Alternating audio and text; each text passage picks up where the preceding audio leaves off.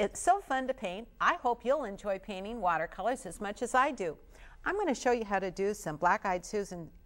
Right here I pick up a little cad yellow medium and a cad yellow pale. I've got a round brush and I'm going to decorate an envelope. It's a great way to practice as you're putting on paints and kind of learning to do watercolors.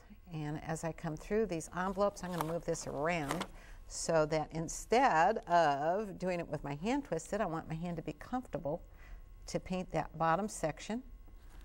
And it's easy to do. If I'm working with these on these envelopes, I want to make sure that I do them the right direction down. Then I've done them upside down. So you always want to check that you can open your envelope the right way.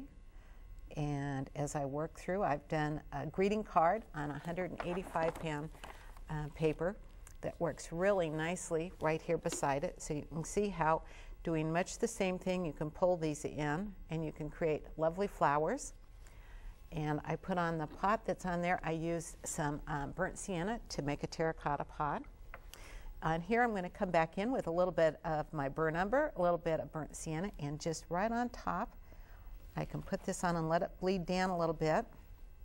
And as I come through, I'm going to put this right here to make that top section. Make this come up a little bit higher here. It's easy to do. You can think of fun projects like this for a summer party.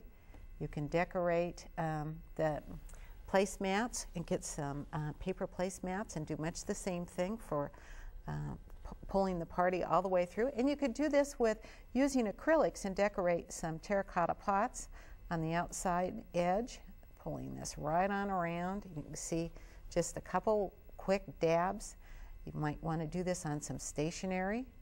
So you can think of all different ways to use this quick, real easy to do technique and a good way to get started doing paintings. I hope that you'll join me on the Scheewe Art Workshop and you'll join me on your public television station.